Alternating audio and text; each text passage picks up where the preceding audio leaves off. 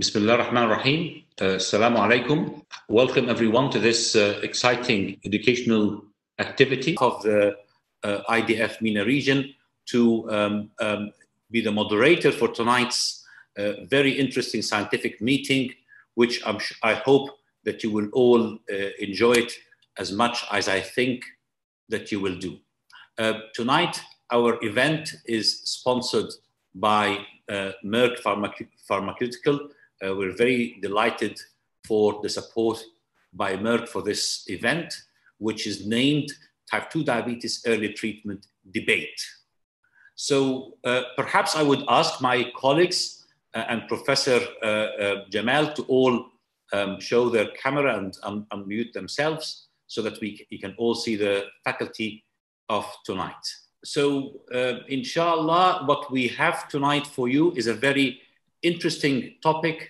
We all know that the treatment for type 2 diabetes is really important. It's important to get it right from the very beginning.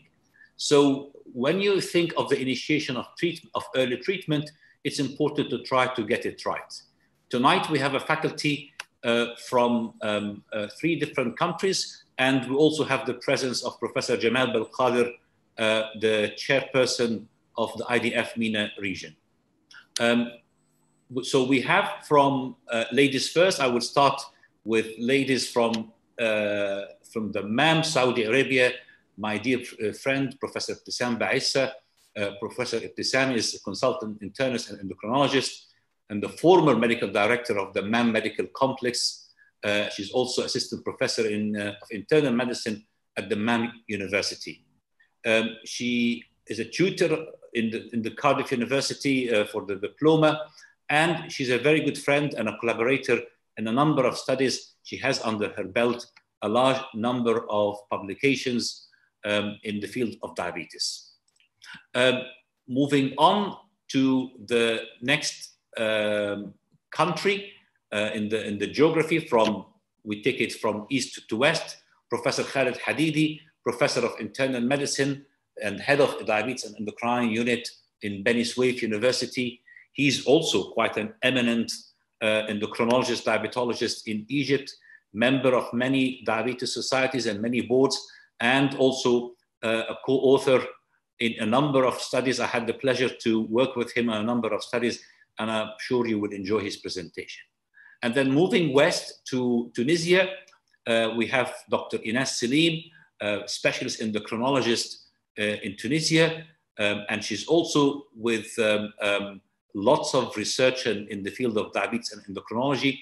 And she's got 2 other graduations, one in nutrition and micronutrients, and another one in sexology. So, and finally, of course, all of you by now know Professor Jamal Belkader. He's a professor from Rabat University, and he's the chairperson for the IDF MENA. And indeed, he has a large number of academic and publication research. So let me, after introducing everyone, let me tell you about the theme of tonight. And to do this, I would like to share my screen. You can see our speakers, and here is their photos and their names. And here is the plan for today. Today is not a lecture. Today or tonight is a debate. Each moderator will have 7 minutes. I will introduce the rationale and the case scenario for you, and I will ask you shortly to do a voting, a poll question. And then every moderator will have 12 minutes of presentation, and we will try to keep strict timekeeping. I don't want to say that we will stop the speaker, but they're all very cooperative and collaborative with this. After the 3 finish, each one of them will have another 3 minutes to respond back to the points mentioned by the other colleagues. Slides could be used if they wish to use slides again. And then we will have a good half an hour or 40 minutes for all of you to share with you your thoughts and your ideas, and you can send your questions. And from your questions, I will be asking them a lot of questions. And then finally, we'll have another final poll to see whether your opinion has changed based on the material of the debate. So to go to the case. I just want you all to focus on the case and not anything else. I don't want you to think of general issues. I want you to focus as if this is a patient in front of you. A 44-year-old male consults you at your clinic. He has insurance, so he's not paying from his own pocket. He's just been diagnosed with diabetes 6 months ago, following routine checkup at his work. He is otherwise healthy. He has no cardiac problem, renal problems, any other problem. He simply was found to have diabetes 6 months ago during routine checkup. On lifestyle measures, he's been having difficulties to sustain it. So his latest HbA1c is 8. At the time of diagnosis, it was 8.26 months ago. Blood pressure is good, lipids profile is good, renal function is good, and his BMI is 28. So get ready, everyone, because you will soon be voting, and we will need to get every single vote. We don't know who you are, but we need your opinion. So I want you again to think of this case. A male, 44 years of age, completely healthy, apart from just being diagnosed with diabetes 6 months ago. Currently, he's not taking any medication. He was advised by his doctor, go and change your lifestyle. He tried, but he finds this difficult to sustain. And his HbA1c is 8. He does not have any other pathology. Blood pressure is good, lipids are good, renal function is good. Now, the question that the debate is for, and you will soon be asked to poll for that question, whether you will start this patient on metformin or whether you will start him on one single drug but not metformin, or whether you would start him on more than one drug. And that will be the debate that we will have later today. Dr. Khalid will debate the metformin, and then followed by that, we will have Dr. Ibtissam Baissa, lastly Ines. Dr. Ines Salim first will tell us about starting one single drug, but not necessarily metformin. And finally, Dr. Ibtissam Baissa will defend, in her opinion, of starting more than one drug, a combination of therapy. So now it is for you to give us your opinion. Please vote now. Okay, so 70% said they will start metformin. Dr. Khalid, you're in the lead, but you don't want to lose territory. Ines Salim has very small number of people voted for her. 10 people voted for her, 4%. Dr. Ibtissam, you're still behind, way behind, but it's not about winning, it's about gaining from the others. So let's see at the end of the presentation of the debate on whether the voting still will be there. I will write that and we'll write with the percentage, because obviously numbers are not the issue. We now have 280 persons who voted. Okay, so moving on. Again, here are our debaters, and we'll start with the first debate. So I will stop sharing my slides. And we now hand over to Professor Khalid Al-Hadidi. Again, he's a professor of endocrinology and internal medicine and the head of endocrine unit in Beni Suef University. Khalid, the time is yours and the clock starts ticking now. Unmute yourself, please, Khalid. Thank you, Dr. Mohammed. Thank you, Dr. Abdel Qadir. Glad to be in here. Because of lack of time, I will go directly to convince my audience about metformin to be used very early. IDF put us in a dilemma. We have a lot of patients. We have a lot of pre-diabetes. We have a lot of our poor patients are in middle and low socioeconomic countries. So we are dealing with a big cost on our patients. Metformin history go up and down, go up in the United States with the metformin tragedy, and then go up again, going very markedly after after the UKBDS study. The UKBDS study makes a move for metformin. Of course, the mechanism I will not go through. I just put it to remember that it work on the resistance, it work on the liver, some little work on the intestine. So it's a simple drug functioning a very big event. The metformin is there. The metformin in WHO, the minimal list in the whole world, WHO puts the metformin to be one of our ideal drug to be put or prescribed ever. Drug that makes some metallic taste, some GIT abnormality, sometimes vitamin B12 deficiency when you are long users. We never see lactic acidosis with it like fenformin before. Even the contraindication, it's a marvelous drug. Only the advanced liver, advanced cardiac, advanced septicemic, something like that are contraindication. Even the kidney function, we can use it till EGFR palatine between 30 and 45. We can use it half the usual dose. So it's a safe drug. Usually have a nice action also. Many of them are not approved yet, but still they have a multiple drug. I think the future will make the metformin more and more and more functioning. The UKBDS, a good study in the history, 66,000 patients. All of them are naive, like our event today. 66,000. Some group of them were on metformin. What happened for them? In the first 10 years in the real study, we have a definite A1C and microvascular outcome good result. In the 10 post-trial follow-up, also, we still have the microvascular and have a cardiovascular events. This is what happened. Here in the first study, the any diabetes-related endpoint 12% reduction continued to 9%. The microvascular 25 continued to 24. The myocardial event, the myocardial infarction, even the all-cause mortality. The metformin is not an easy drug. It helps us also in cardiovascular. This is UKBDS among many studies that show that this molecule is not just only diabetes. It have a lot of work up on our cardiovascular patients.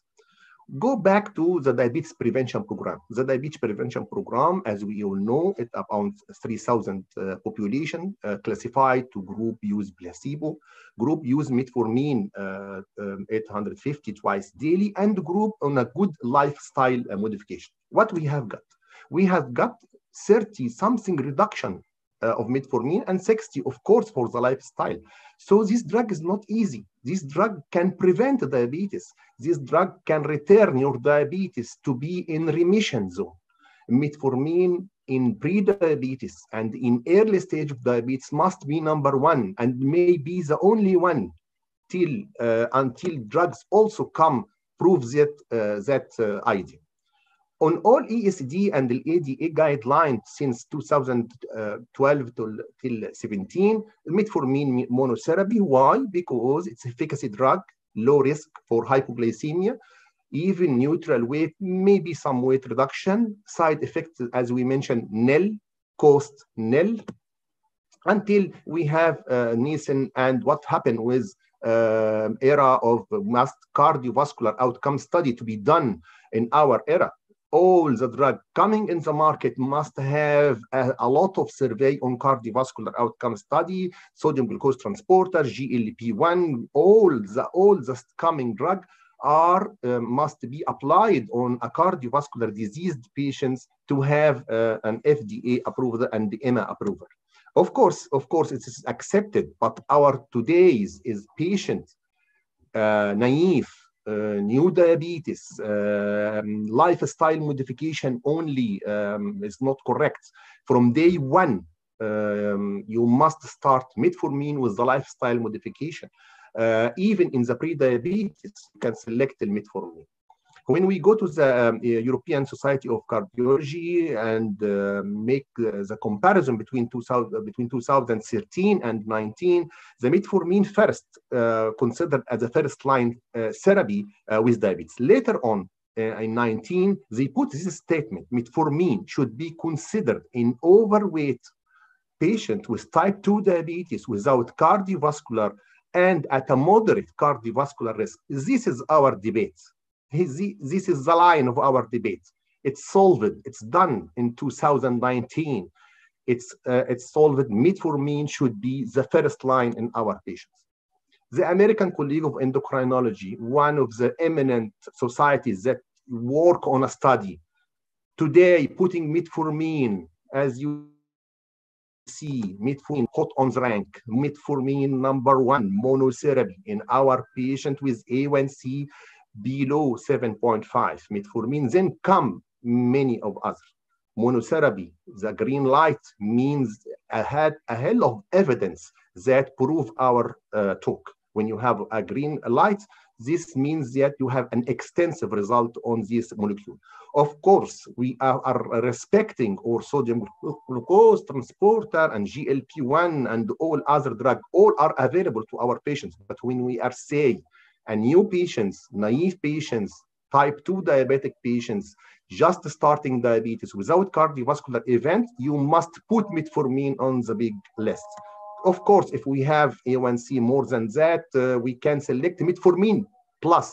Metformin plus. Of course, we respect the Verify study and many studies, they put the dual therapy from the start from some patients.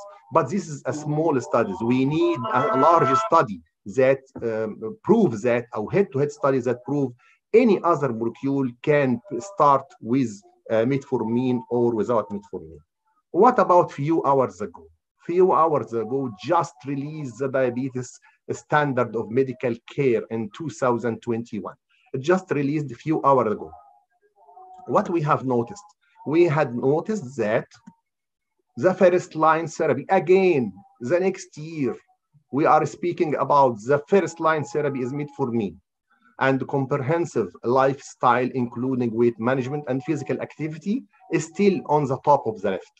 When you see on the left side of my wall, you find that this is the new changes. What happened? What happened when you have cardiovascular, kidney, or atherosclerotic? You will put three columns. Last year, it was just 2 columns. And they categorize the patient according to if they have high risk for atherosclerotic, so you are choosing between GLP or SGLT. When you have heart failure, put now SGLT alone. When you have kidney disease, they put SGLT, and then after it, they put the GLP-1. And the rest of the paragraph is still kept there. The cost is very important. Now we are speaking about drug that will help us for long time. Of course, our patient not in this group. Most of our patient not atherosclerotic or kidney disease, of course, they are very important. Most of the study done in the last few years was in this group only. Most of the study done in this group, we are categorized because the heart failure, because the atherosclerotic, the cardiac mortality is still the big list #1 of our diabetic patients. But still, we must start. We cannot drive the car directly in the third speed. When you ride a car, go to the first one and then go directly to the second and third step speed. We are not against any drug. All of them are marvelous. All of them are used when they are needed to be used. What about our patients, type 2 diabetic patients, which newly or uncontrolled, most of them are lying in 80% in this group which are not all of them atherosclerotic or cardiovascular disease or kidney disease. Most of our patients coming to our clinic, to our units in diabetes, most of them are naive. Most of them are free of any cardiovascular risk. Most of them are available to have start gradually drug that makes them attached to the medications, makes them happy, not cost. Start by small dose and go up in few weeks to the maximum dose, 2,000 milligram metformin will make your patients happy. Even the metformin failure, which happened after 3 to 4 years, will make your patients happy because it prevents the progression of diabetes. You can add any other drug or combination of drug later on, if you find that A1C target is not reached, if you have any more risk factor appear, still I insist that metformin is the top of the list we must start with. Thank you. Thank you very much, Dr. Khalid, and thanks for keeping the timing. Perfect timing. Well done. Thank you. So we now move on. Dr. Khalid has started with 70%, and he made us all aware of the benefits and the guidelines of metformin. Now, the second debater has a difficult task. Dr. Ines Salim from Tunis, who's a specialist in endocrinology, has a difficult task because only 10% of the attendees at the time of the voting could believe that we can start another monotherapy. So, Dr. Ines, please unmute yourself and start your presentation. You cannot lose. You already are the third, so you can only get better. Thank you very much. I'm aware that I have the most difficult task, so I'll do my best to gain more votes. I hope I'll be able to give you impactful and convincing arguments to gain the debate. So I will be closer to the case presented more than Dr. Khalid. So just to remember you that in 1995, like the first mobile and the only one which existed at that time, we have also metformin as almost the only therapy. But now we are in 2020, so we have more choices in mobile phones, but also in treatment of diabetes, we have a lot of choices, a lot of medication in insulin or oral therapy. So we can profit from this. So is it possible to choose other therapy than metformin in first-line therapy? I know that when we see guidelines, all guidelines are defending metformin, EAD, ESD, MENA region guidelines in India, also in French, and the European Society of Cardiology. This is something that we know, but also although virtually all recommendation for initial pharmacological therapy outside of China, because you know China is defending alpha glucosidase inhibitors because they use it frequently. All these recommendations endorse the use of metformin. There are in fact relatively few relevant direct comparative effectiveness which are available head-to-head comparison. So there are arguments, although all of this, there are arguments to support first-line therapy other than metformin. First of all, you know that in patients who have contraindication or intolerance to metformin, we are obliged to choose an alternative glucose-lowering medication. Almost 5% of patients may have intolerance. So we can choose anything else or something other than metformin, and we can have a successful therapy with those patients. So it is possible to use other things. In UCAPDS, you know, in newly diagnosed patients with type 2 diabetes, it was shown that when we do intensive therapy, we are able to decrease almost 25% the development of microvascular disease. So when we start with something which is more effective than metformin, we can have also benefits on macrovascular endpoints. The third point is the topic of individualized medicine. You know, this is something which is defended by ADA and EISD since 2006. And those guidelines emphasize the importance of individualizing the choice of medication. And we should consider for each patient comorbidities and patient-specific factors, including patient preference, values, and cost. So if we can use something else other than metformin, which classes we can use? For our patient, he has no hypoglycemia risk. He is newly diagnosed with diabetes. His age is 44. He is overweight, so he has no other important comorbidities, no vascular complication. We have no idea about his preference, about choice of medication, and we have no idea also on his resources. So we can be more stringent in targets, in glycemic targets, and we can choose A1C below 7 points, even 6.5.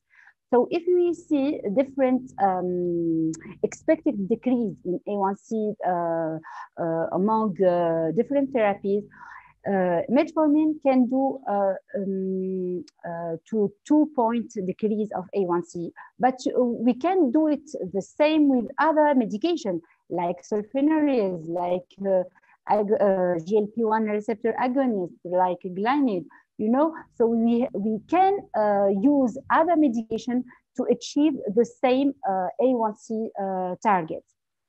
If we will choose insulin, for example, we have no dose limit. We can decrease A1C until 3 points. It is rapidly effective. It can improve lipid profile. In guidelines, it may be the first line therapy if A1C is above 9%, but it is not the case of our patients. The problem with insulin as a first-line therapy is the number of injections, is that requiring monitoring. It may result in weight gain, hypoglycemia.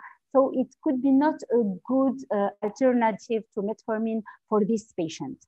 If we see sulfonylureas, it can be a choice because it has a glucose-lowering efficacy, good efficacy, rapidly effective, universal availability, and low cost. But it can induce hypoglycemia and weight gain, which is not something that we want to do with this patient. But we can choose shorter acting agents which may be preferred in this case. For glinid as a first-line therapy, it is rapidly effective, but it can also result in weight gain, and we should take it 3 times a day dosing, and it may be induce also hypoglycemia.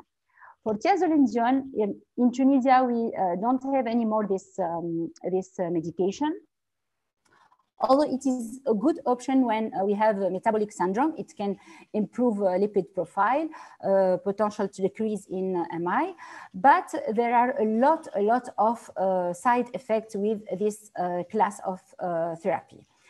GLP-1 receptor agonist, it is a good option when we are thinking about weight loss, which is something good for this patient as he has an overweight. So we can also have a reduction in major adverse cardiovascular events, but we require in this case injection, which can be refused by the patient, and it may decrease the adherence to treatment. We have frequent gastrointestinal side effects, and it is expensive, a very expensive therapy. SGLT2 inhibitor may be also a good option because it will help us for weight loss. It is an oral agent that may be prescribed once daily. It will help for reduction in systolic blood pressure, cardiovascular mortality, and it can also improve renal outcomes in patients with nephropathy. But it may have also other side effects, and long-term safety is not very established until now. DPP-4 inhibitor as a first-line therapy, it's not a bad also option, as it is weight neutral, so we can avoid weight gain with our patient. It may be prescribed once or twice daily. It is an oral agent, So it's simple use. But we have possible increase of heart failure with saxagliptin, and it may be expensive in some countries. So alpha glucosidase inhibitor are also a good option because they are weight neutral, but we have with this class frequent gastrointestinal side effects, and we should use it 3 times a day dosing. Plamamtide is not available in every country. We don't have it in Tunisia, but it may help in weight loss. So to finish, in practice, based on all these data, what are options other than metformin for this patient?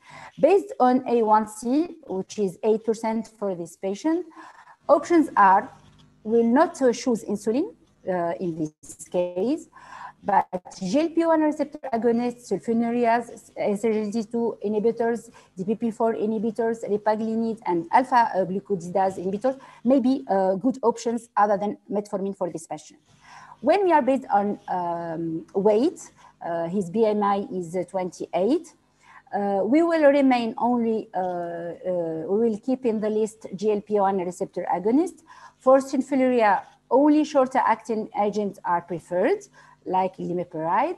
SGLT2 inhibitors also may be used, DPP4 inhibitors, and alpha glucosidase inhibitors.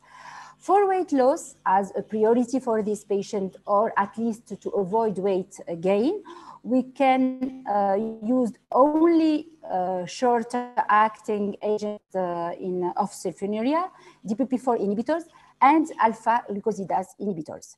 So when we use sulfonylureas, when we will take to account cost, we should associate initial lifestyle intervention and diabetes self-management education to minimize side effects of this class.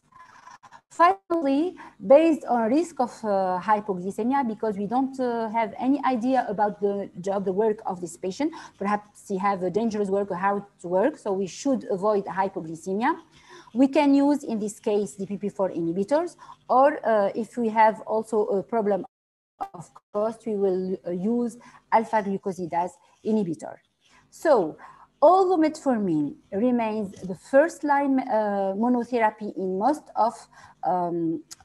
of patients with type 2 diabetes, always remember that there are various pharmacological options to treat. Keep in mind the importance of individualized targets and therapeutic regimens. Consider comorbidities and patient-specific factors, and be aware that patients with newly diagnosed diabetes should have a comprehensive diabetes self-management education program. Thank you very much. Thank you very much, Ines. Very clear, and thanks also for keeping your time. So what we defend is that other options are there. There was not much recommendations from the guidelines to say this, but you've defended the case of the pros and cons of the therapy that might be suitable for this case. So now we have my very good friend, Dr. Ibtisam Baissa, I've introduced earlier, but pleasure to introduce Ibtisam again. The clock didn't start yet, Ibtisam. So you now try to defend starting the combination therapy. Go ahead, Ibtisam. Thank you, Mr. Chairman. Now I will continue the debate supporting early combination therapy for newly diagnosed type 2 diabetes, and I hope I will be able to convince you that this is the best treatment for your patient. And I will start with my disclosure of relationship. And actually this slide summarizes everything I want to say in my talk. So I will start with limitation of reactive stepwise treatment, whether it's metformin or other drug, with my due respect to Prof. Khalid and Prof. Ines. Actually, we know that most patients of type 2 diabetes diabetes will eventually require combination drug therapy. And also this may lead in the delay of the initiation of additional anti-hyperglycemic medication. This is clinical inertia, and potential to accelerate disease progression and beta cell failure, and also delay in achieving glycemic goal and longer exposure to hyperglycemia, which may result to developing complication and increasing the risk for drug side effect when trying to maximize the dose, resulting in non-adherence to treatment. However, the rationale of what I'm supporting for initial early combination, we know that early combination is superior, results in earlier and durable glycemic control. Long-term consequences of metabolic memory may improve function and potentially to delay disease progression and preserve the beta cell function. It avoids clinical inertia and reduce time to initiation of second drug, and delays treatment escalation and time to treatment failure. Delay time before insulin is initiated, also target multiple pathophysiological defect with complementary mode of actions, and exert additional beneficial effect on cardiovascular, renal, and also premature mortality, promote weight loss, and reduce hypoglycemia. In addition, potential reduction of side effect of drugs at lower doses, and also is considered less complex than late intervention. So with my due respect, whether you start with metformin or other drug option, this is not the best option for your patient, and early combination remains the best option for your patient, and I'm going to give you the evidence. And initial early combination includes either dual therapy with metformin and another oral glucose lowering drug, or 2 oral glucose lowering drug if patient is intolerant to metformin, or triple therapy with metformin plus 2 oral glucose lowering drug, or 1 or 2 oral drugs with an injectable, whether this is insulin or non-insulin drug. So I know the first question I'm going to be faced with is the cost. This is a costly treatment. However, I will tell you this is a cost-effective measure. The cost of benefit of early glycemic control outweigh the cost of treating any of the complications that the patient may develop with poor control. So what is the evidence for early combination? I'll just start with the drawback of stepwise treatment. We know that stepwise treatment patient will have periods of hyperglycemia, and we know that even a short period of hyperglycemia increases the risk for complications. Also, what we learned from the UK BDS trial, that monotherapy does not provide long-term stable glycemic control, and requiring additional and combination of glucose lowering agent. So stepwise lacks durability and also loses the glucose or the legacy effect. Also, we know that whether you start with the monotherapy with insulin, sulfonylurea, or metformin, people achieving A1C target of less than 7% at 3 years or 6 or 9 years is really low, below 50%. And as the time goes, this people achieving target becomes lower. So stepwise results in suboptimal control and delay in achieving goals. Also, sometimes you need to titrate the medication to maximum in order to achieve a better outcome. However, we know, I will give an example here of metformin. If you try to increase the dose from 2 grams to 2.5 grams, the benefit on glycemic control is really not that much. And in addition, with that increase, you will get more side effect, and this will result in discontinuation of treatment and non-adherence to treatment. Also, clinical inertia in this study have shown that if patient was started on monotherapy with metformin or sulfonylurea, it takes more than 1 year in order to step up the treatment to add another treatment. So this is clinical inertia. So what is the evidence now for early combination with dual therapy? This is 2 studies showed, the first one is showing the benefit of adding gluburide, sulfonylurea to metformin, and the other one, the benefit of adding TZDs to submaximal sulfonylurea. And both studies have shown that early combination, the number of patients achieved A1C target of less than 7% is much higher than if each drug used separately or alone.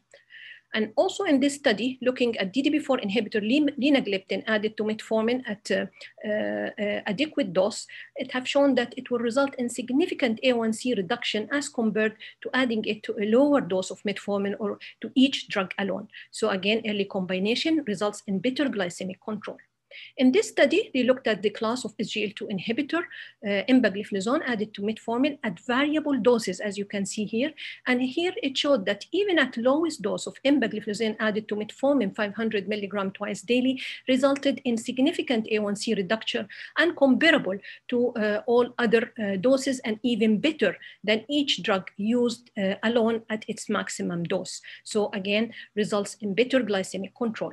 And also this is an meta-analysis of 15 randomized controlled trial looked at combination therapy of metformin with many of the agents that we have now, T2D, sulfonylurea, glenide, DDP4 inhibitor, SGL2 inhibitor, in people who are drug naive or early diagnosed type 2 diabetes. And all those studies have proved that the early combination will result in significant A1C reduction at a lower risk for complications, particularly hypoglycemia. So in this study, the COSMIC study, it's not only the effect on A1C reduction, but they looked at the combination of sitagliptin to metformin, and it have shown that the effect is also durable up to 4 years of, after initiation of treatment. This is one of the latest trial called VERIFY trial, looked again at early combination of vildagliptin to metformin in newly diagnosed type 2 diabetes, looking for durability up to 5 years. And what they found that early combination will result in prolongation of the time in glucose control, which is nearly doubled, and also extend the time before in the glycemic control. And also it will result in prolongation and reduction of the time to secondary treatment failure, which is significantly, statistically significant, up to 26%, and also results in delay in the need of insulin therapy. So this suggests the legacy effect and also attenuation of the diabetes progression. So this is one of the studies that confirmed superiority and long-term glycemic durability and tolerability of early combination in newly diagnosed type 2 diabetes with delaying in the time of treatment failure. So now what is the evidence for triple therapy? So this is again one of the studies that looked at people who are newly diagnosed, and they compared or randomized people to either start with metformin, bioglitazone, and GLP-1 receptor agonist exenatide as compared to metformin, followed by sequential addition of sulfonylurea or insulin glargine.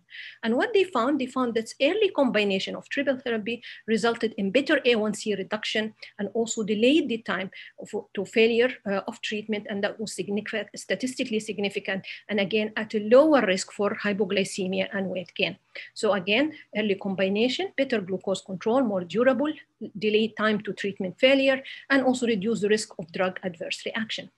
Again, this is one of the latest trials that was published this year, again, looking at triple therapy with DDP4 inhibitor, T2D, and metformin in newly diagnosed type 2 diabetes as compared to sequential. And they found that with triple therapy, more people attain A1C target of less than 7%, and also with reduced risk for hypoglycemia, and with lower percentage of rescue therapy, or this also an indirect indication of restoration of beta cell, and with durability of the glycemic control. So again, better control, more durable, delay disease progression, and also reduce drug side effect at lower doses. So what is the ideal components of combination therapy? Simply speaking, any drugs with complementary mechanism of action. And luckily we have now different classes of drug that works at different pathophysiology.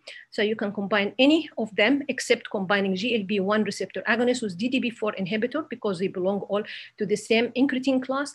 However, the best combination would be metformin with DDP4 inhibitor or SGL2 inhibitor, or the three of them based on their lowest risk for hypoglycemia. I would support Professor Khalid for metformin, not only because of its glycemic effect, but also for additional effects. So I think any patients with type 2 diabetes should be on this drug if there is no contraindication. So the choice after metformin, after excluding cardiovascular disease and renal problem, it will depend on the risk of hypoglycemia, weight, and also the degree of hyperglycemia to decide whether to start with dual or triple therapy. In addition, you should always keep in mind females planning pregnancy, and if you have concern about compliance, we have fixed ratio treatment. And this is a suggested initial combination therapy, whether you start with dual oral or triple oral, or you start with dual or triple oral and injectable. And if you are concerned about compliance because of polypharmacies, then we have fixed ratio combination either for oral or for injectable with basal insulin and GLP-1 receptor agonist. And this is the approved co-formulary product of fixed ratio. So what is the current guideline says? Again, it says that if you have a patient with A1C above 7.5, so then you may start with dual therapy or triple therapy in addition to metformin to aim A1C of 6.5%. And this is also supported by the ADA, the latest ADA. early combination to extend the time to treatment failure, particularly if the A1C is equal to or more than 1.5% above the glycemic target. So you should start with dual therapy. So in conclusion, ladies and gentlemen, the rationale for early combination treatment in adults with new type 2 diabetes is straightforward, and study clearly supported this glycemic benefit. As I have shown you, it will lead to a greater durable A1C reduction, delay disease progression, and preserve beta cell, delay time to treatment failure, avoid clinical inertia, reduce time spent in hyperglycemia, prevent chronic complication, and also reduces drug adverse reaction at sub-maximal doses. And this is opposed to the wait and see approach with stepwise treatment that will result in loss of control, clinical inertia, progression of the disease, and suboptimal delayed glycemic control, more time spent in hyperglycemia, more complications, and more complex regimen. So as first-line therapy, not metformin alone, and not other options alone, but combination therapy with 2 or 3 drugs. And I'll just go refer to our patients in the last slide here. Our patient is newly diagnosed type 2 diabetes. His A1C is above 8. We have to remember that it is above 8. It's not 7.5, and he is overweight with normal renal function. So the best option for this patient, I would say, starting with early combination therapy, and I would aim or target A1C of 6.5 or less if we can achieve that with drugs that have low risk for hypoglycemia. And I would start with metformin. If we may use XR for better compliance, 1.5 gram, added to SGLT2 inhibitor to get the benefit of weight reduction in this overweight patients. And we may argue whether we need to add a third drug here like DDP4 inhibitor. So with that, we will have given the patient the best option based on evidence and based on guidelines and recommendation. And I hope I have given you a convincing evidence and that this is the right choice for your patient. Thank you very much. Thank you very much, Dr. Ibtissam, and thanks also for keeping to time. So we now have heard from the 3 debaters. Each has explained their case. You, as audience, initially, you have voted for 70% for metformin, 4% for something different than metformin, but as monotherapy. And there was 28% for starting a combination therapy, which in a way, what Dr. Ibtissam is saying, also would be based on metformin. So, Dr. Khalid, you take the first step again. You have 3 minutes to respond to the points mentioned by Ines and Ibtissam. And the clock starts now. Okay. First of all, I would like to thank both my colleagues because they have elegant lectures, and I think all we are succeed today, not the debates. Dr. Ibtissam and Dr. Ines put a full of, I agree of all of what they said. All of what they said are correct. And I mentioned in my lecture that Verify study is promising, but still the number in the studies of combination therapy is little. We have a big tragedy of patients all over the world. We have in practice, what happened in practice? In practice, we met 1 million of patients, especially in the low socioeconomic country. I know some of the MENA region are well-to-do countries, but the most of our MENA region are in the low or moderate socioeconomic countries. Of course, all the data come with metformin. All the data beats metformin first. That make my mission very easy. Dr. Ines put in her take-home message that metformin is still the first line of therapy. I thank her very much because this is honest what we found. Of course, Dr. Sam said about the combination therapy work in many pathogenesis. Of course, we agree on many pathogenesis, but we are speaking about to start of drug. We start with drugs that make 1 to 2% reduction of A1C. This drug is marvelous, very easy, cost, upgrade. It helps the pathogenesis also. We are not against adding any drug, even after 2 months or after 3 months. You can add whatever you want, but start please with metformin. Let your patient announce that the diabetes is easy gain, not costly on his pocket. Please start with metformin, as metformin make him training, education programs, and exercise as well, and start an easy drug, go up with small dose, and then build up till you reach 2 grams, and then notes your patient. After 3 months, if the target of A1C not reached, as we mentioned, you add another drug. It's easy game. But when we start, for the most of our patients, which are negative cardiovascular risk, with A1C above 8 even, or 7.5, you start with metformin and then go again to add or omit, or if the patient cannot tolerate the metformin, for example. Of course, I agree of all what they said to all my colleagues, but still I insist the metformin is the best choice of our patient. For this patient, we tailor our drugs to our patient. The patient who mentioned, this is the tailor for him. Thank you. Thank you very much, Dr. Khalid, and thanks to sticking to time. I'm keeping my stopwatch. So now, Dr. Khalid was very complimentary to you guys. Ines, he's saying that you are generous, and you also say metformin is the first drug. So defend your case, responding to both Ibtisam and Khalid by why it's not necessarily to start metformin and why it should not be 2 drugs. It should be only 1 drug and of your choice. For the particular case, I again ask you all to focus on the case and not to generalize. Yes. Go ahead. Thank you very much for all this lecture, very interesting lectures. I know that my task is difficult because if I would be the doctor of this patient, I will put him either on metformin or on a combination. So I should defend other option, but it is possible. What I will defend is the possibilities we have to offer to our patients. Dr. Khalid said that we are living in a country with difficult economic situation, but we are treating patients, not countries. So sometimes we will give the patient cost-effective therapy, not based on economy of the country. You know, if you can offer him, for example, DPP-4 inhibitors, why not to give him this? It will be good for weight, or even GLP-1 analogs. It will be something which will be more effective on weight than metformin. But the only limit is the expensive point.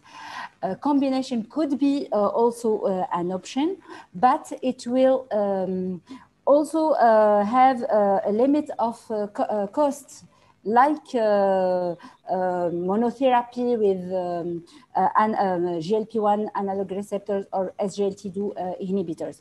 So we can say that this answer is the correct one or the other. We should discuss with our patients. We should have an idea on his resources, and we have other options than metformin to offer to this patient, not only metformin. I know if we are based on guidelines, it's this answer, but when we are in real-time practice, we can discuss with our patient other options that can be also effective and have good results on weight and A1C also. That's all. Thank you very much, Ines. Yeah. So you've tried to respond by saying that it is still possible that other drugs can have a role and so on. Now, Ibtisam, you were clear in your mind that you've shown us lots of studies and lots of evidence. I want you to focus on our case, please, of this particular patient. Respond back to Khalid and Ines and convince the audience again on your rationale for this particular case of using combination of dual or even triple therapy, as you said, What will be your plan here in counter the argument of Khalid and Ines? Please go ahead. I would first start. Our patient actually A1C is above 8%, and we all agreed, and Dr. Ines also have elaborated on this, that A1C target in this patient who is early diagnosed with no complications should be tighter. If it is 6.5 or even lower, then that would be better. So we are aiming for A1C target decline of more than 1.5%. And Dr. Ines have elaborated on the cost, and also I've mentioned this early on because I knew that this is going to be addressed. The cost of combination therapy, if you weigh the cost and benefit as compared to the cost of treating complication, I would say this is more cost effective to start with early combination. And the most important thing also Dr. Ines have elaborated on is discussing with the patient. If I discuss with my patient and he agreed to start with early combination, then that should be okay. Explaining the evidence. I have shown you the evidence. I think we have enough evidence for dual therapy and triple therapy, and also the guidelines. The guidelines have showed us and told us clearly if the A1C is above 7.5%, this is in the ACE, and if your target decline in the ADA is more than 1.5%, then you should use dual therapy. Now we can argue whether to use dual therapy or triple therapy. Again, I said metformin should always be there in the background for its benefit, as Dr. Khalid mentioned, unless the patient is intolerant or has contraindication. And then after metformin, the choice will depend on the other risk factor, the weight and hypoglycemia, and also importantly on the glycemic control. If the A1C is high, if it is like 8 to 9, then probably dual therapy will do. But if it is above 9, then probably triple therapy. And if it is more than 10, probably triple therapy that includes insulin therapy in this triple therapy combination. So I think I have shown you enough evidence. I'm convinced, and this is what I'm going to do in real practice with my patient. The patient is overweight, A1C is above 8. Thank you. Okay, now I'm going to be the devil advocate. I will forget that you are my friends, and I will be the nasty person. So I'll start with the last. So Khalid had the choice first to be first couple of times. I will start with you, Ibtisam. If the evidence is so strong, why is the majority of the guidelines are not saying this? For the particular case, our case HbA1c is 8. Your target is 6.5. The potential for metformin on its own to go to 6.5 is there. Why do you advocate 2 drugs and possibly even 3? And if the evidence is so strong, why has ADA, IDF only ACE guidelines, and the evidence of the ACE guidelines is pretty weak? Why do you think the others have not done this?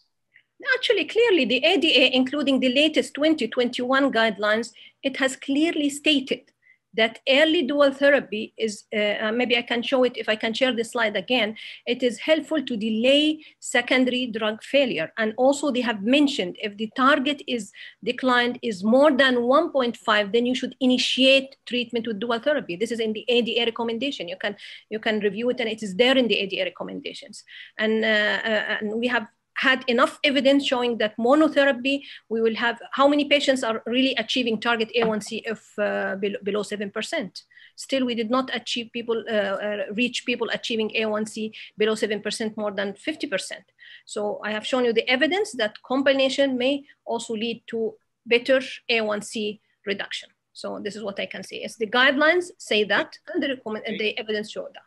Thank you, Ines. By the way, for all the attendees, please keep sending your questions. I have read your questions and I will try to pass them on to our speakers in one way or the other. But going back to our speakers, Ines, you have dismissed metformin, a drug that is there for over 50 years to start with, and you propose expensive drugs.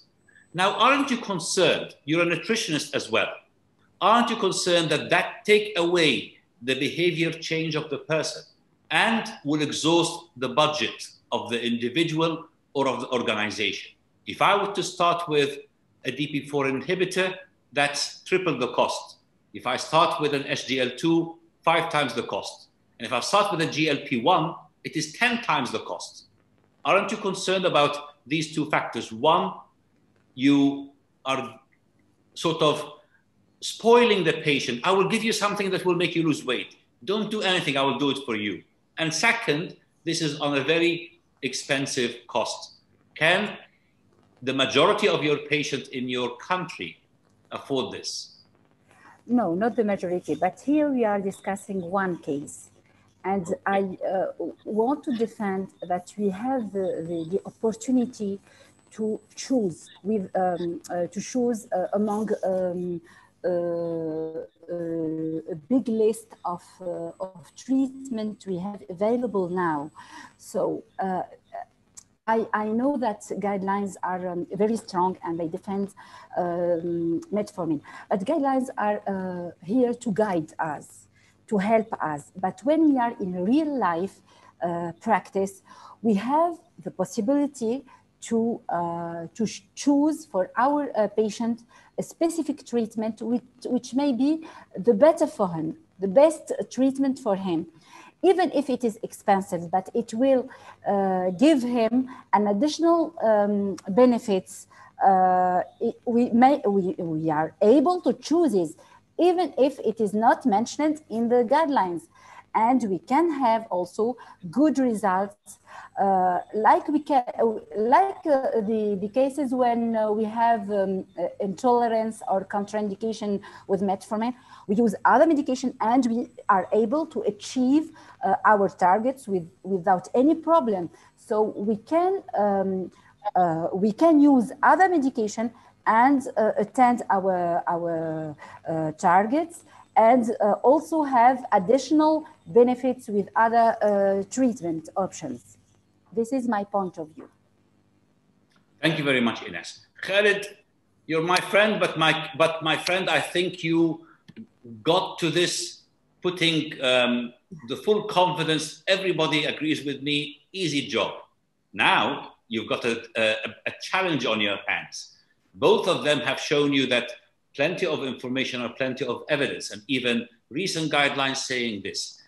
At the end of the day, UKPDS is one study of 500 patients defending metformin. How can you convince the doubters? There are 30% doubters before the debate started. 30% did not believe metformin is the choice. Now you might even lose more. Can you protect this and increase? I think my audience I will not lose them because it's a reality. Reality says that metformin is there. Metformin, we are using 60 years now, 60 years. We have a plenty of life, no need for studies. We have a plenty of real world life.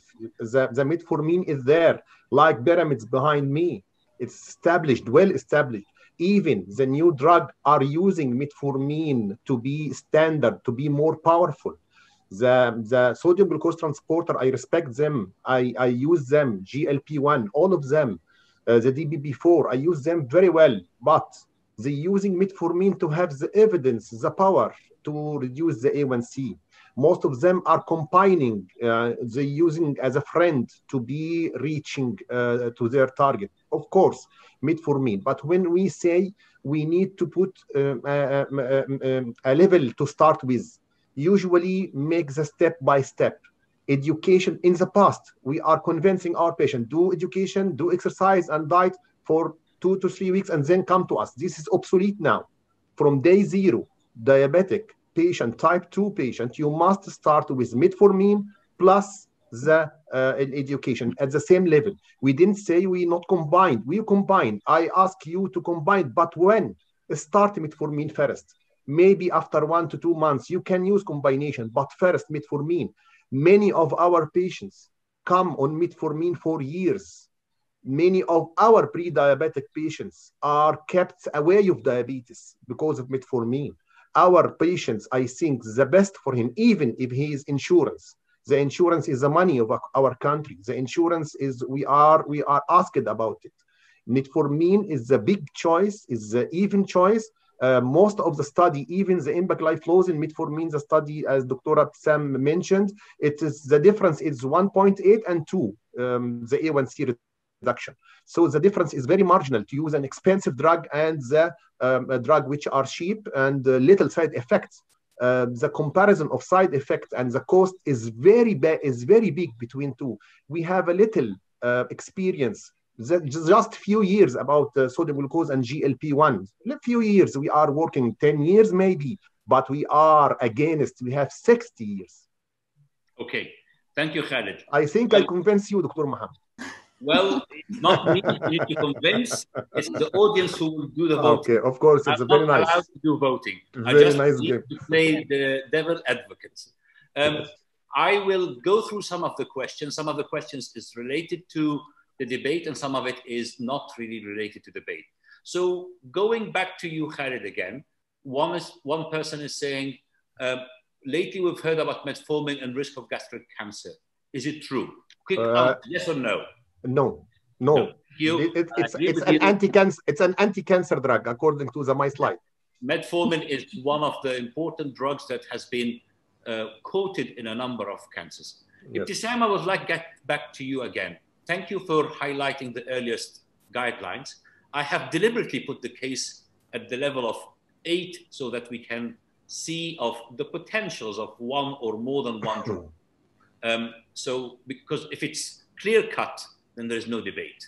But aren't you concerned? I know you are very keen on patient education. Aren't you concerned that dual therapy and triple therapy will make the patient, wow, I went to this fantastic doctor and she gave me this prescription. My control now is perfect. I don't need to do or change anything. And then 3 years on the line, perhaps 3 years, or perhaps longer or shorter, this patient is stuck. They will need to start on insulin because they have never changed their lifestyle because the doctor fixed the problem for the first 2 or 3 years. And then later, they're stuck with injections and insulin. Aren't you concerned about that approach? And maybe I can explain it a touch more. The studies that we show about the difference in compliance and isn't this, we are punishing the patient because of the laziness of the doctors in these studies not intensifying treatment on time? Or is it that this is the reality and we need to take over from the patient?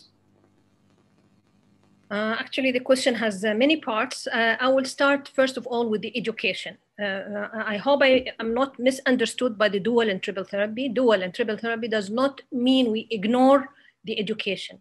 Education is the cornerstone for any people with diabetes, even on insulin. We have to, I always insist and ensure that following diet and lifestyle is important for the drug as well, because if they don't follow this, then the drug will be useless. So again, it's important whether the patient is on monotherapy, triple therapy, insulin, they should follow the regular education and the glucose monitoring, the diet compliance and changing the lifestyle.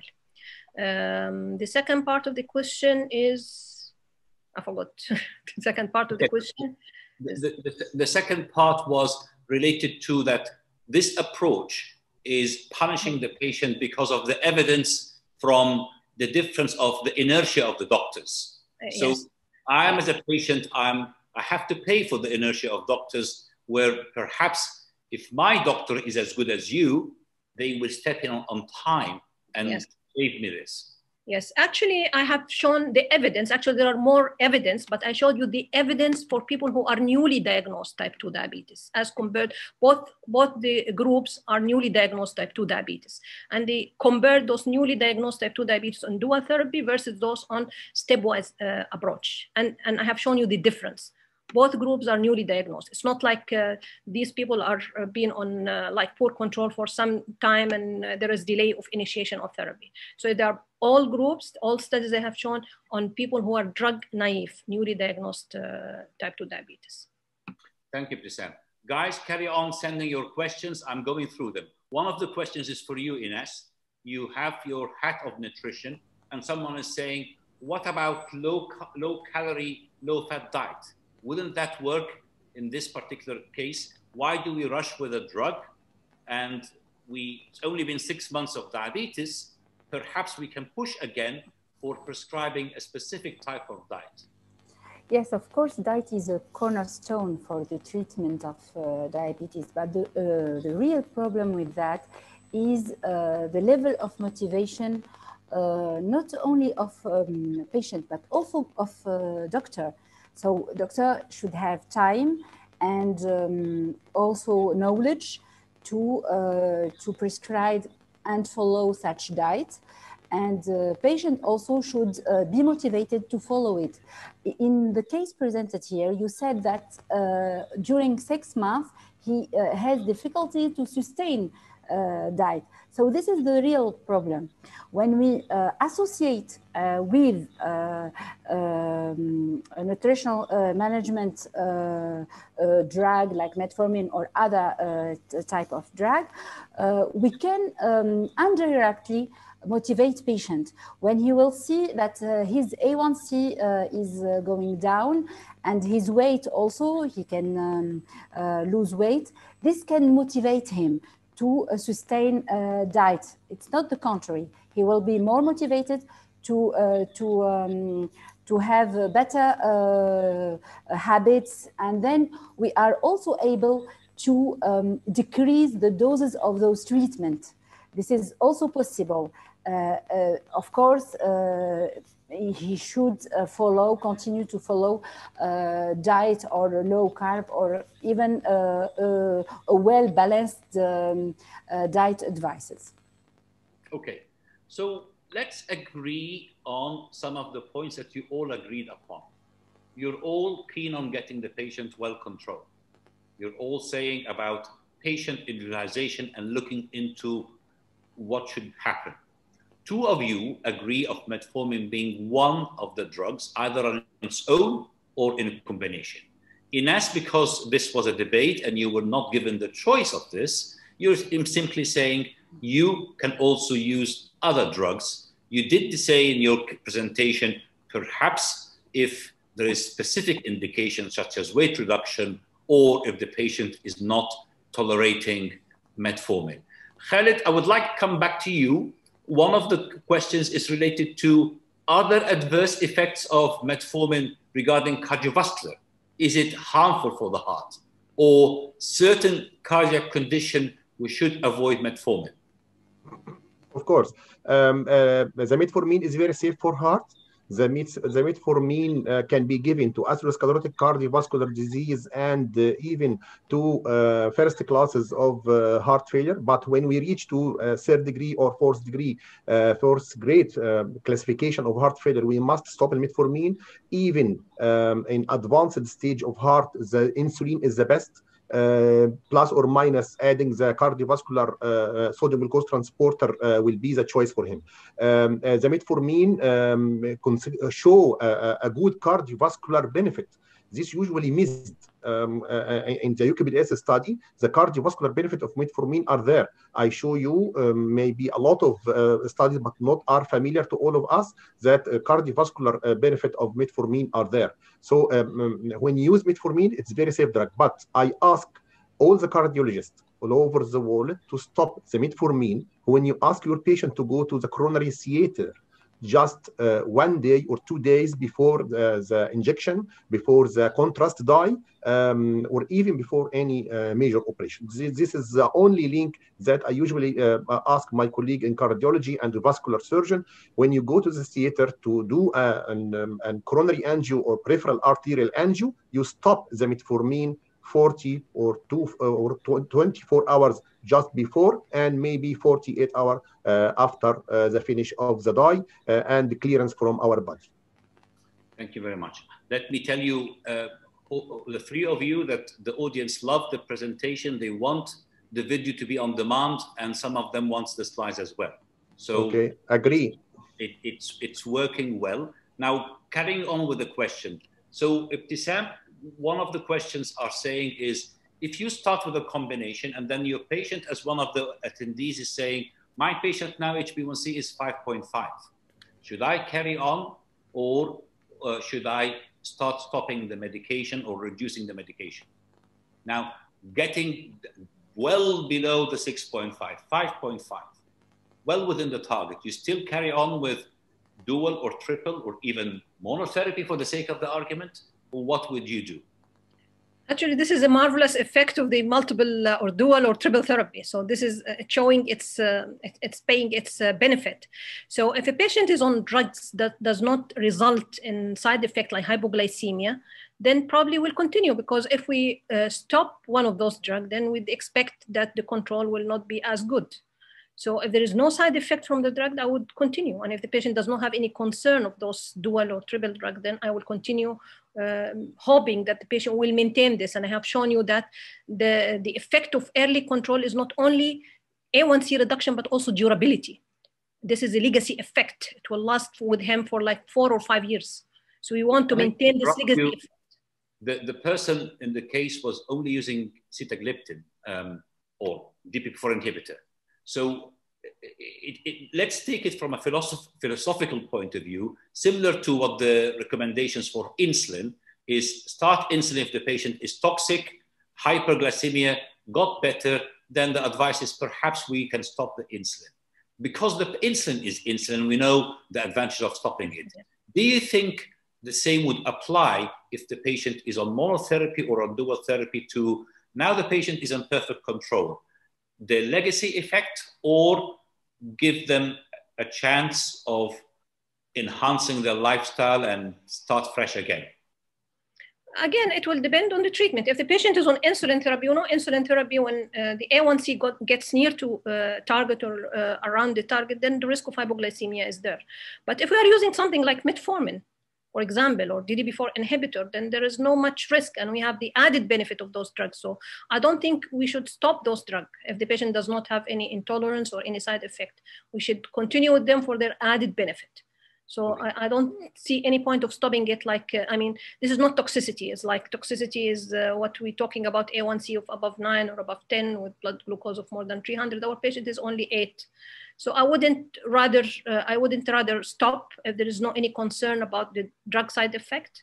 And if we are concerned about cost, then this is the issue. The cost, then we may combine drugs like metformin, cheaper drugs like regular metformin with sulfonylurea. And here, probably maybe if we combine sulfonylurea with metformin and the patient A1C is like 5, then we should watch for hypoglycemia. If hypoglycemia is there, then we should reduce the drug of sulfonylurea or replace it with another drug. But as a whole, no, I wouldn't stop if the patient is on target. Stay on in it. There's a question for you of combination of combining long-acting insulin with oral hypoglycemic drugs, specifically if the HbA1c is above 9. Give us your hands-on clinical practice. What would you do and for how long? And so for the benefits of the attendees.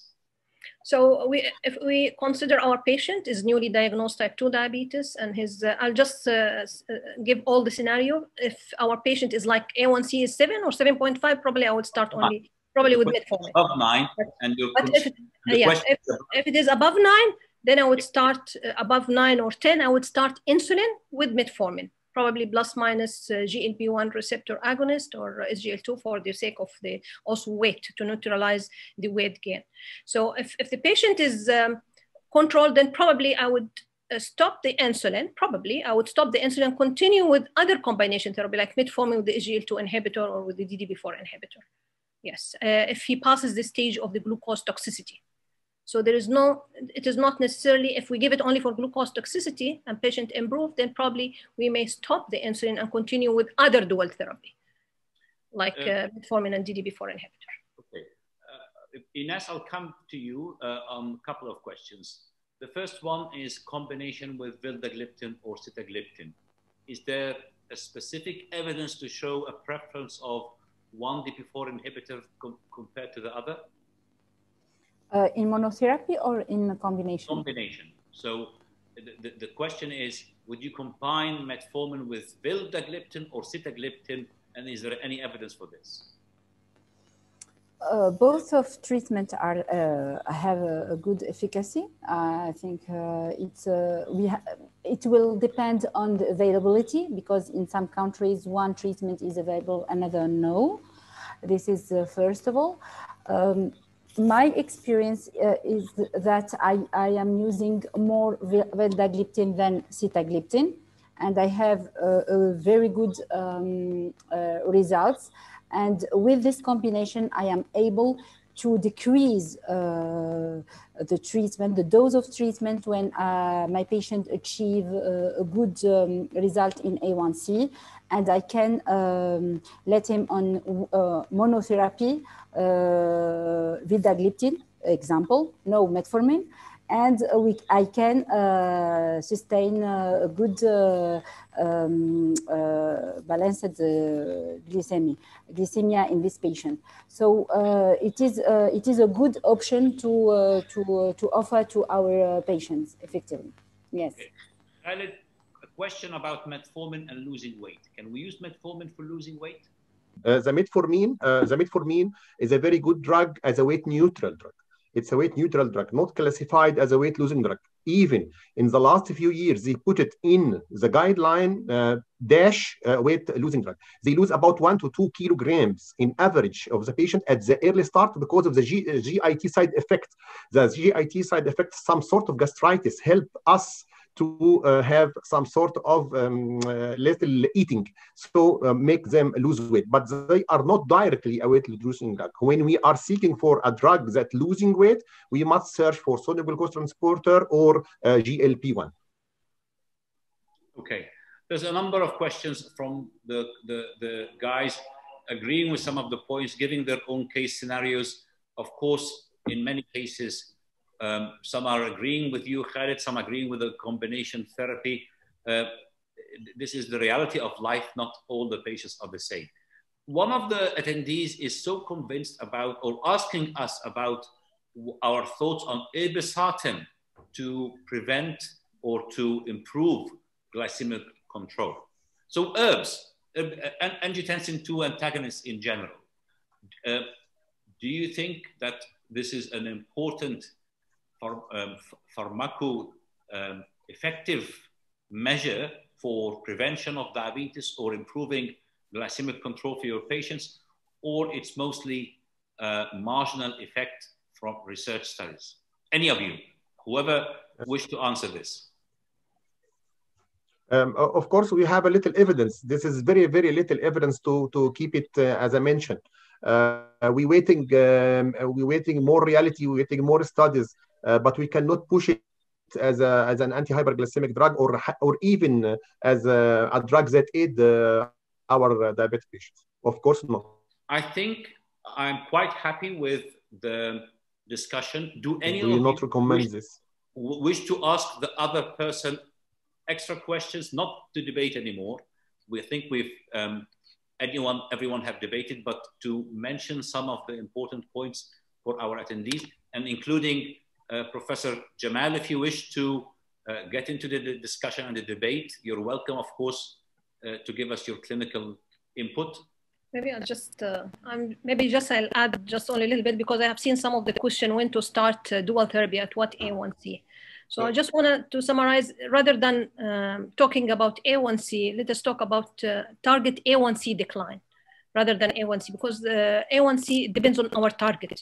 So if our target, like in this patient, is 6.5, is different than a patient with the target A1C of 7.5 and his starting A1C is 8. So if, according to the recommendation, if your target decline A1C is between 1.5 to 2%, then probably you should start with dual therapy rather than monotherapy.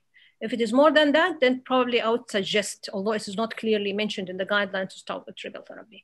And I'm sure the guidelines probably did not show this very clearly, but I'm sure that the guidelines is going to change, and because now we have more evidence, and I have shown you recently 2 new studies on the dual and triple therapy. So I hope that the guidelines is going to support this in the future. One of the colleagues from Riyadh today was tweeting that the new recommendations are perhaps influenced by the authors who are heavy pharma industry supporters. How much do you think this is the case, and how much do you think this is the evidence? Any of you? No, I think the right will be right. Metformin despite a little country or little companies put it in their agenda as a study or the research now, because it's established well. So metformin defended itself. Even in 21, metformin is still there, the first line of treatment. Metformin may be waiting 2020. So I think the name, the study, the glyphosate and the G line, because they have a good evidence. I didn't think the company cannot able just promotion, maybe promotion or something that they can push the media, but they difficult to put the guideline, their name in the guideline, except they have established evidence. Yeah, well, I'm not too sure about this, Khalid. I see lots of different guidelines, and some of them are, it looks like one person can see the glass is half full, the other person see the glass is half empty. So, and we have very little head-to-head comparisons. It's usually one drug on, and we don't have a lot. We don't even have a study on, many studies on triple therapy or quadruple therapy. A small number of studies that come to small number. Yes. Ines, you look like you're itching to say something. Yes, I would like to say that we lack of study that are comparing head-to-head monotherapy versus metformin. The most of studies are comparing monotherapy other than metformin versus placebo. So to have, I think, good results and data, we should compare on long time head-to-head monotherapy versus metformin. Perhaps in next years it will change, because we have new drugs that are discovered recently, and perhaps in 50 years it will be changed. It's not be the same that metformin will be maintained as the first drug, first line therapy. Perhaps the only thing is cost that remain at that place. But we will discover other effects, perhaps better than metformin in the future. Thank you. Ines, Tissam, anything you want to add? Or you're happy? I think I'm just supporting what they have been said. Still, we lack a lot of evidence, but the guidelines, what is there in the guidelines is based on whatever evidence we have. So that's why we see with the growth of the cardiovascular outcome trial, we have seen the frequent changes of the latest guidelines based on the cardiovascular evidence. But in regards to monotherapy versus dual or triple therapy, the data is limited. So we want more studies to have more impact and more clear recommendations and guidelines on when to start and how to start and when to stop.